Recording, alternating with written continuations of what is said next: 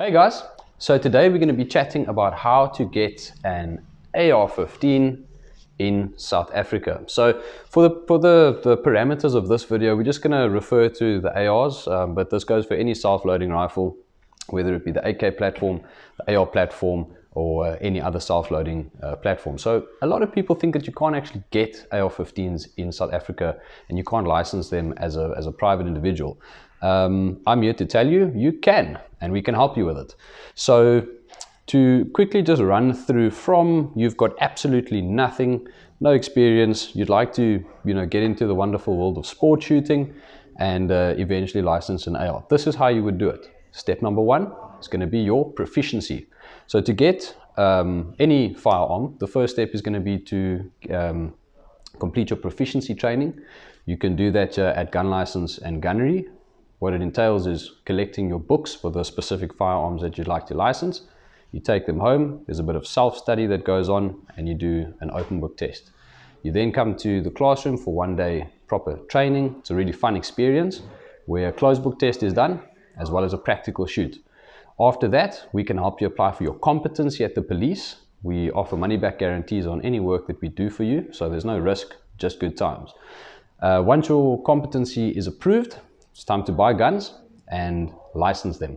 This is where you'll need to jump through 1 or 2 little hoops before you can get a self-loading rifle, as opposed to a manually operated rifle, a shotgun, or a handgun. So you'll need to join up with an association. We recommend the National Hunting and Shooting Association, or NatShoot for short. We'll put a link in the description to those guys. What you can do is join up with them and apply to do your dedicated hunting or sport shooting course. It's an online course. You have about a week to study. Really interesting course. There's a lot of cool information that you actually get to go through, so it's well worth it. You'll then need to do an online test, and you'll need to complete a practical shoot. So we can help you with the practical shoot part of that, where we can facilitate you, rent you guns, ammo, and expertise here at our shooting range. Once you have completed that process, you are dedicated. You get your dedicated sport status. That, along with your self-loading rifle competency, will allow you to apply for your AR-15. So that pretty much wraps it up, to be honest with you. It's a short and sweet video today. If you have absolutely any questions, feel free to get in touch. If you'd like to chat to the guys at Gunnery about purchasing one of these amazing machines, get in touch with them. Their contact details will also be over here. They've got a really cool payment plan option available, so you can buy and shoot now and pay later, which is always a lacquer one. So thanks to them for that. Sure.